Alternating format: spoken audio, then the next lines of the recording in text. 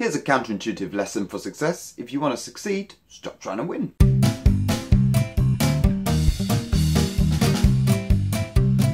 The story starts with a man called Simon Ramo, who was an American engineer.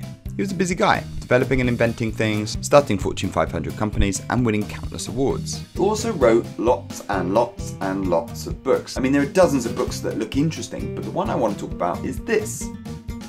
Yeah, a book about tennis. So Simon Ramo argued that there's two types of tennis. Pro tennis and the tennis the best of us play.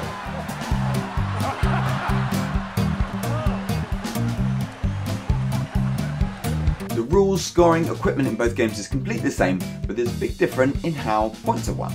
Think about it. There's two different ways you can win points in tennis. You can either do something extraordinary your opponent can't respond to,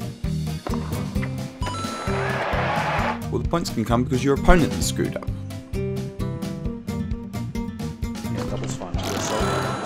According to Ramo, in pro tennis about 80% of the points are won, whereas in amateur tennis about 80% of the points are lost.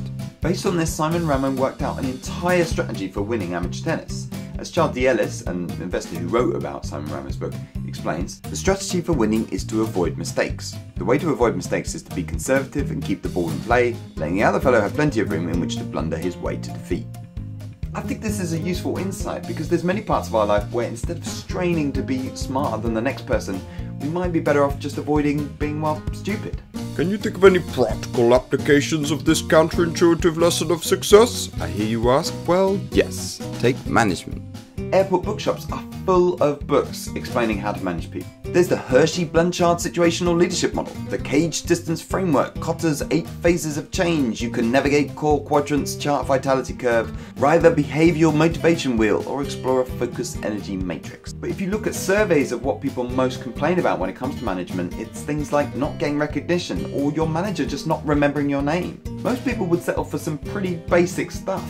So if you are a manager, maybe put the books to one side and just focus on not being a complete arsehole. Why, that's completely fascinating. Are there any other similarly amazing practical applications of this counterintuitive lesson of success? Well, yes. How about investing and making money?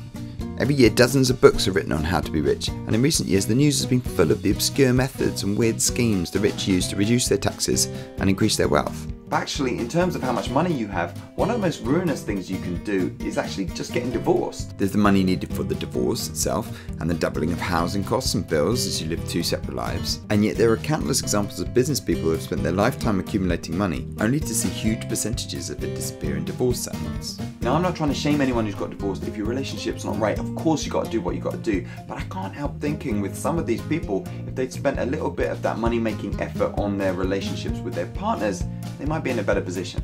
Okay, thanks for watching Simon Ramo, tennis, management books, and divorce. If you have a non-fiction book recommendation, put it below, because I love non-fiction books. And yeah, don't pay so much attention to the shiny, clever things that you forget the basics.